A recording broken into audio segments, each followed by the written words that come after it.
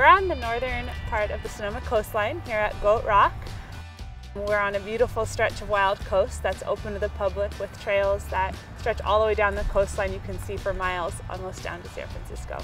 And what makes it special is that you don't have to go that far to feel like you're on the edge of the world.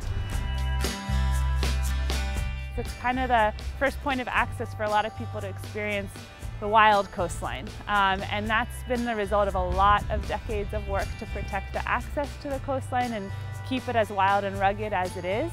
We have a lot of work from activists like Bill Kortum. There's a trail here called the Bill Kortum Trail. The Sierra Club wanted the state parks to name the trail the Kortum Trail in honor of all of the work that Bill did. This guy almost single-handedly saved the county. He just did so much. He founded the Sonoma County Conservation Action Group, which is still active. He was a co-founder of the Sonoma Land Trust, which is extremely successful now. He and his wife dreamed up the idea of a coast walk, although they had no idea that it was going to continue on for 30 years. Bill Kortum is an environmental legend here in Northern California. His first big battle was around the nuclear power plant, stopping that from being built on Bodega Head. And one of the biggest battles that continues to rage that he was really instrumental was protecting access to our coast.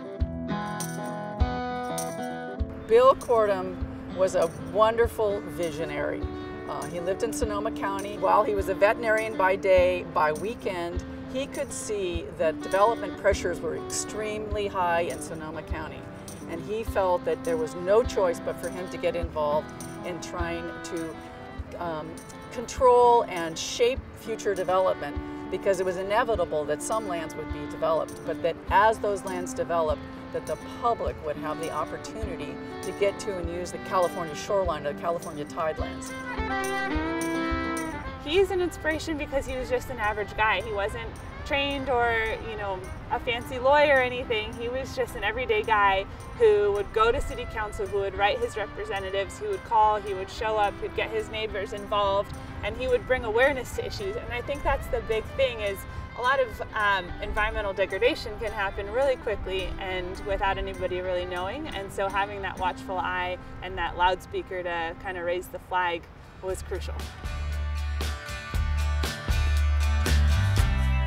The Kortum Trail is a part of the Coastal Trail. What I love about the Bill Kortum Trail is it's very accessible to everyone. You can drive right up to the access point, and it's right along the coastline. So you are right on the cliff, and you can kind of look down and see the waves pounding, and you can look out and see the spouts from the whales. And there's a lot of wildflowers. You can see it's kind of a low brushland, so you can see for a long ways. And it's dotted by little rolling hills, so you can kind of jump off and climb up a little hill, and there's amazing viewpoints along it as well.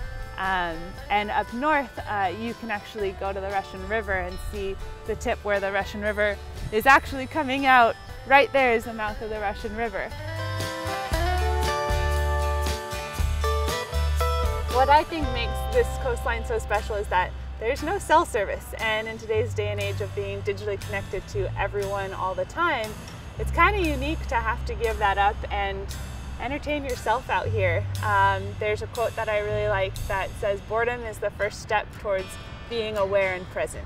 And being out here is not having YouTube, is not having your music, it's just listening to the wind, it's listening to the birds, it's listening to the waves, and it's entertaining yourself just with your 2 feet and miles of trail.